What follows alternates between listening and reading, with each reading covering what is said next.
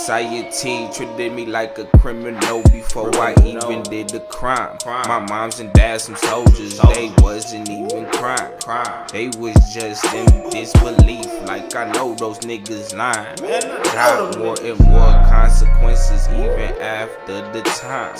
Still on probation, but many was hoping I'd never see the sunshine or the day of light. That's crazy for a petty robber trying to get a life.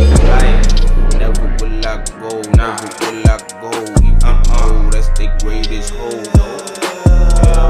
Never will I go, never will I go, even though that's the greatest hope. Hell no. Never will I go, never will I go, even though that's the greatest hope. Hell no.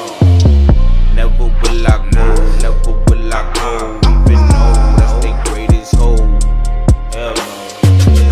First offer was 20, second offer was 12, third offer was 8. I said no, so they left my ass sitting in the jail.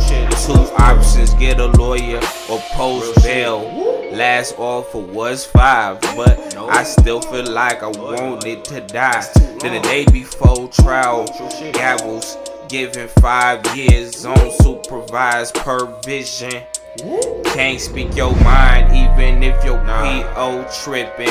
In the cell, I'm still living. Manny betting just to see me go to prison. Those the type of niggas guaranteed I ain't feeling, not even a little bit, nigga, back the fuck up. Never will I go, never will I go, even though that's the greatest hole. Hell no.